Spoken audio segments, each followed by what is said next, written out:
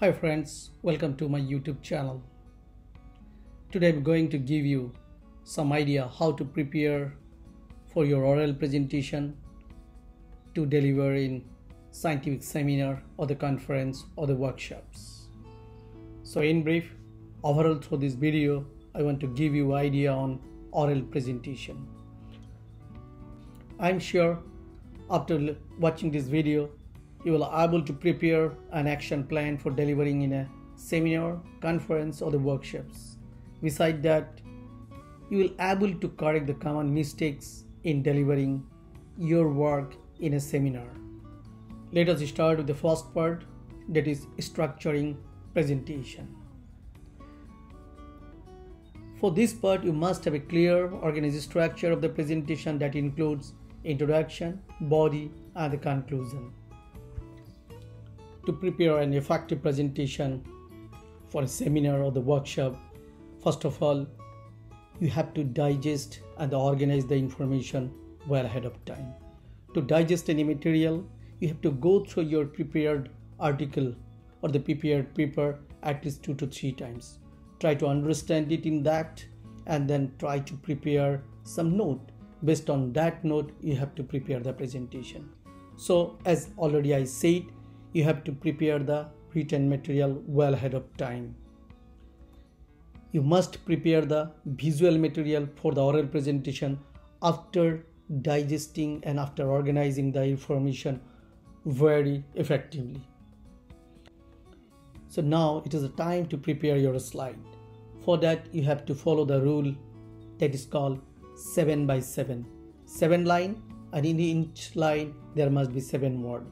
Or the 6th line, and each line should contain maximum of 7 words.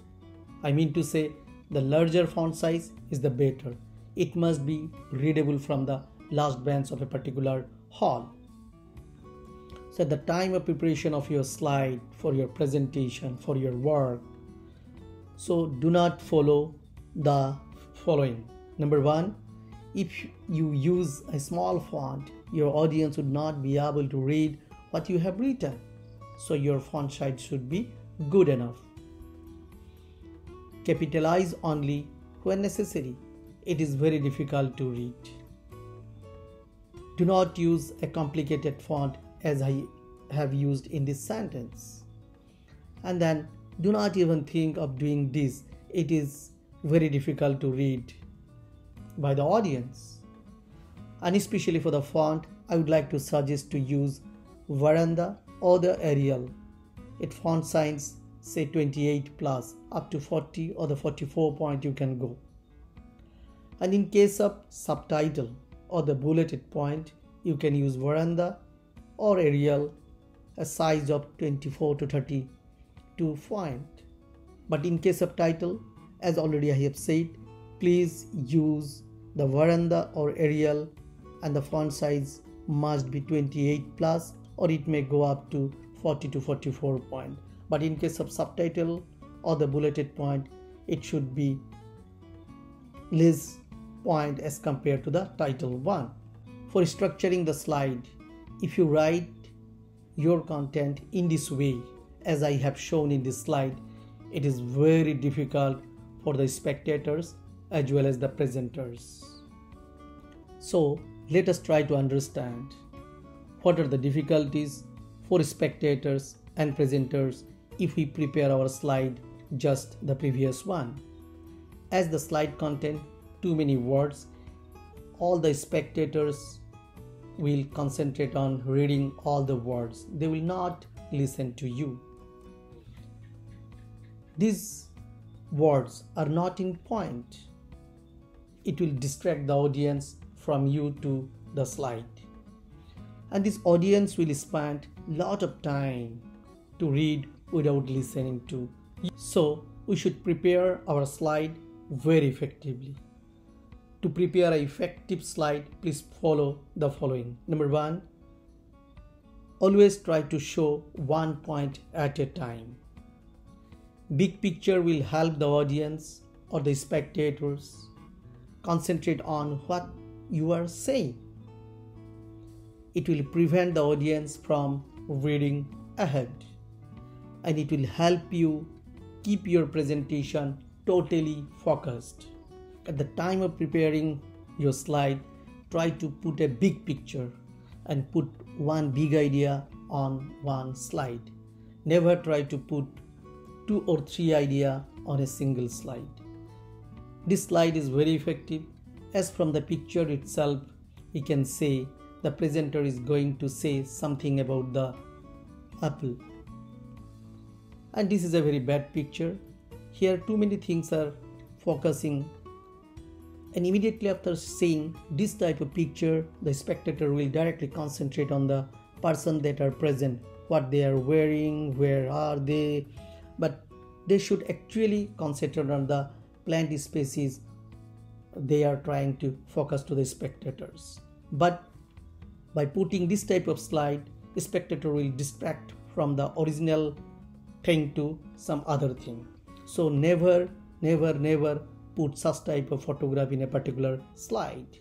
Regarding background color of slide, we have to remember that we should avoid the background that are distracting or difficult to read. Always try to use the same background on all slides. In case of dark room, we should prepare dark slide with light colored text that work best both for the presenters as well as spectators. In case of color of a slide as well as font, never follow the following. Number 1, the font color that does not contrast with background is hard to read. Number 2, color for decoration is always distracting and annoying. Number 3, use of different color both for each point is unnecessary. And then trying to be creative can also be very bad in a particular slide. Besides that, you may use color in the fonts for interest and variety. Use too many color is unnecessary. Red and greens can be difficult to see for those who are color blind, so we should avoid to use red and green color. Regarding color contrast, I would like to say please follow the following contrasting color combination. Number 1, black font on yellow background, or yellow background with black font, followed by green on white, or red on white, or blue on white, or black on white, or yellow on black, or white on red, or white on green, followed by white on black, or red on yellow, and lastly red on green. You can try this color combination. For me personally, I used to follow blue on white or white on green. The picture or the sketch with caption should be meaningful. Without caption, we should not put any type of photographs. And these two photographs are very bad photographs for presentation in a particular scientific forum. This is an effective slide with a very good photograph of tea twigs infested by tea aphid. From the caption itself, it becomes easily understandable that the presenter wants to show one tea twigs which is infested by tea aphid. This is a good photograph where the presenter wants to show one nursery bed which is salt affected rice field of Sundarban area of Kaurakhali.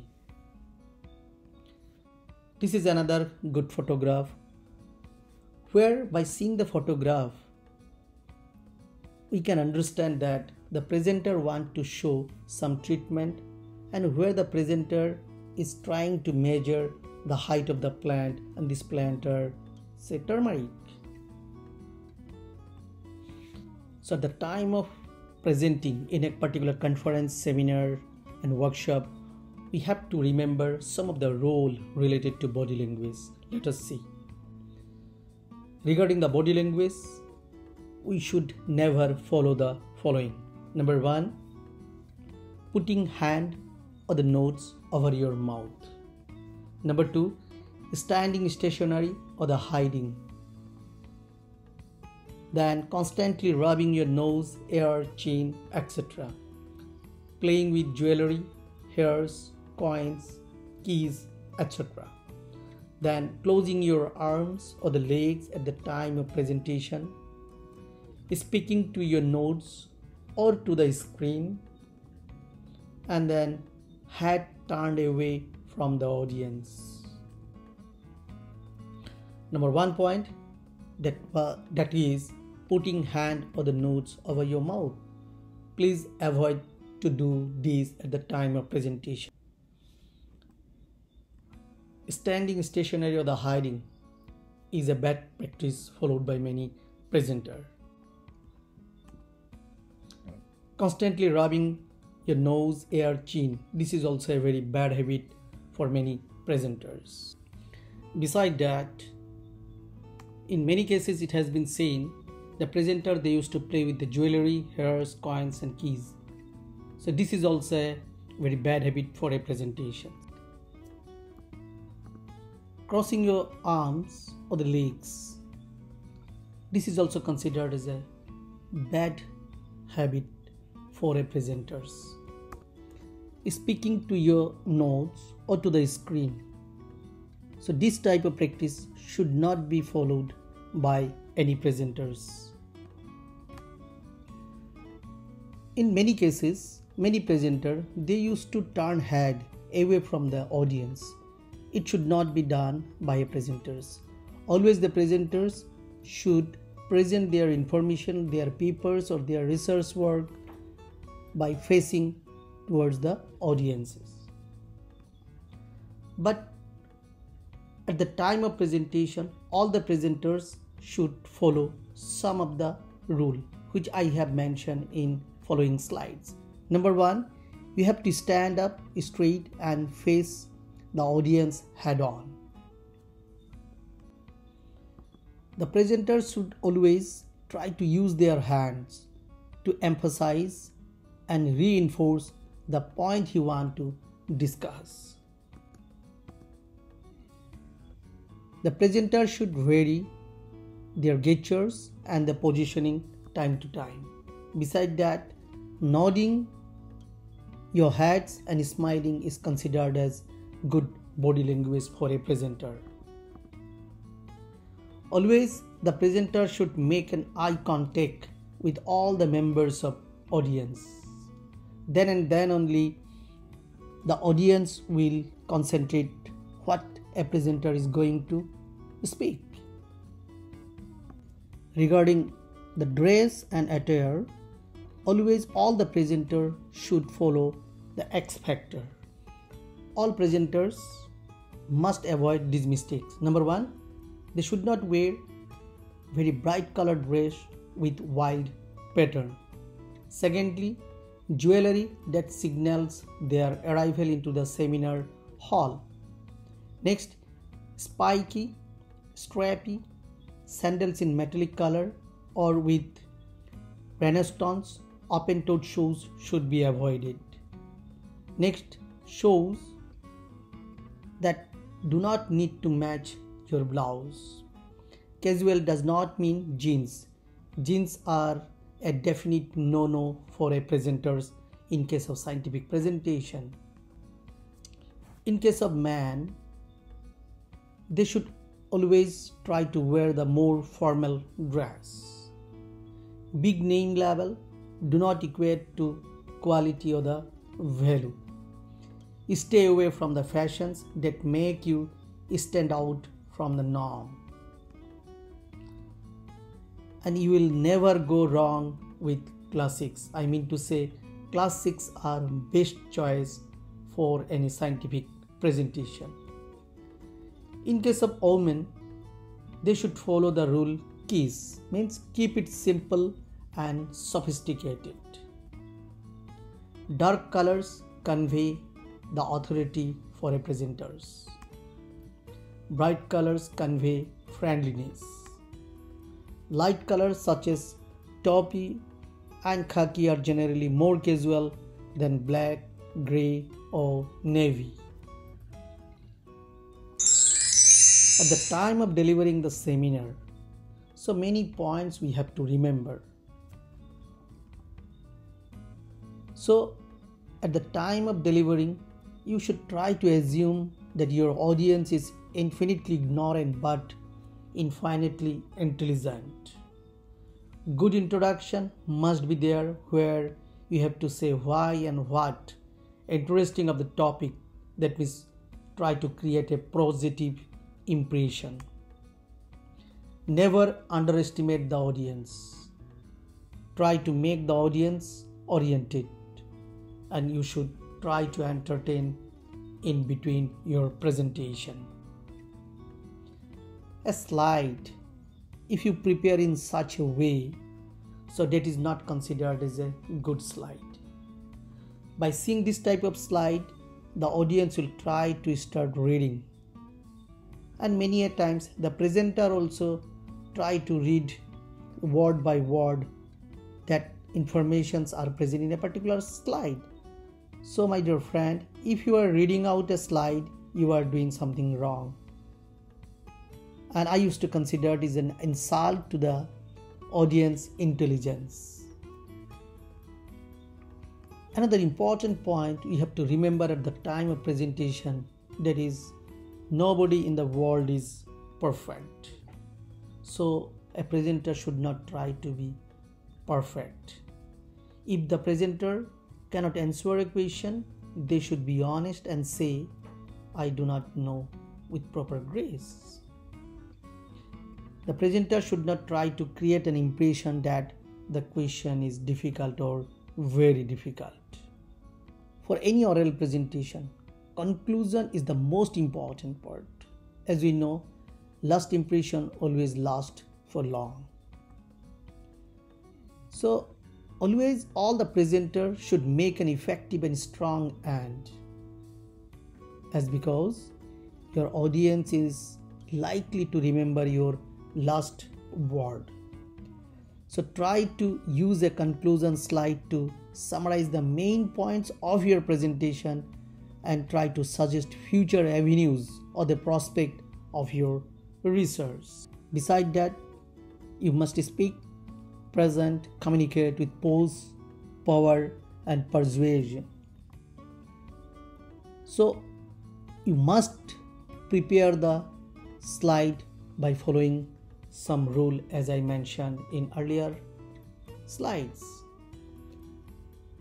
You must follow the X factor, which is very important for oral presentation in a scientific forum. Body language should always be positive. A presenter should never read the slide word by word. They have to give their information in point-wise or the bulleted point, and based on that bulleted point, they should try to explain the information he or she wants to share with the audience. The presenter must be confident on the subject, and to develop confidence, they must have in-depth knowledge on their research work they did. And try to remember, sky will not fall in your head if you cannot answer any question. So all the questions should be taken into considered positively, and many questions may pave the way of doing more and more new research on which you have already done some part. With this, I would like to thank one and all for watching this video. Thank you.